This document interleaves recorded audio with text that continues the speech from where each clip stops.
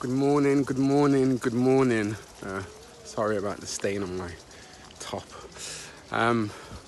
Yeah, 100 days done and complete.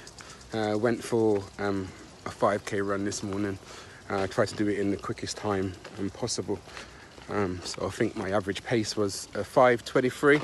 I could have gone quicker, but some of the route that I went, I was running on sand, and I don't know whether any of you know, running on sand is pretty tough. I wish I didn't do it.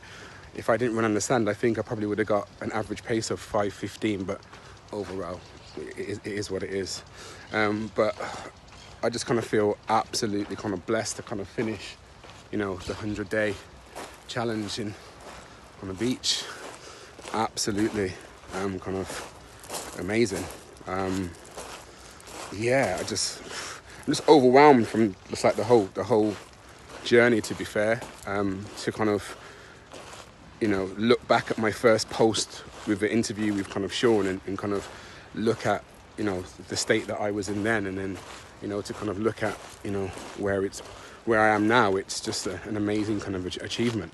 And I know that I could have done even better if I would have been 100% focused. So this whole journey has kind of taught me about myself that, I have a little bit of issues when it kind of comes down to consistency, because I feel kind of consistency is key, and being able to kind of eliminate, as many distractions as possible. And I think you're able to kind of do that just by having the right people around you. So long as you've got the right people around you who understand, your plans and your journey, then hopefully they should kind of encourage you and push you and not kind of sway you off. So yeah, that's definitely something that I've kind of learned about myself. I just keep saying it. I'm just really, really overwhelmed. So thank you for everyone who kind of supported me, pushed me, sent me kind of direct kind of messages, and just to kind of give me that kind of reassurance that, anything's possible as long as you want it.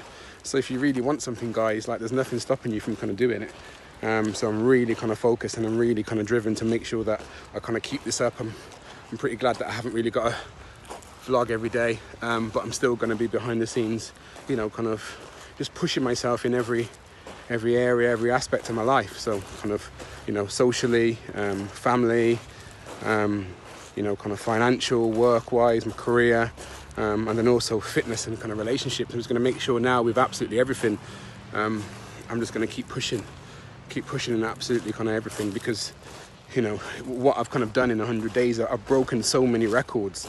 The furthest I've ever ran is like, I've done a half a marathon. I can run 10k no problem. I've just done a 5k. So if I can do that in 100 days, I'm pretty excited to see, where I'm going to be this time next year, because I'm definitely going to kind of keep the momentum kind of going. So again, thank you guys. I think I'll go down to Birmingham over the weekend, and I think Sean's gonna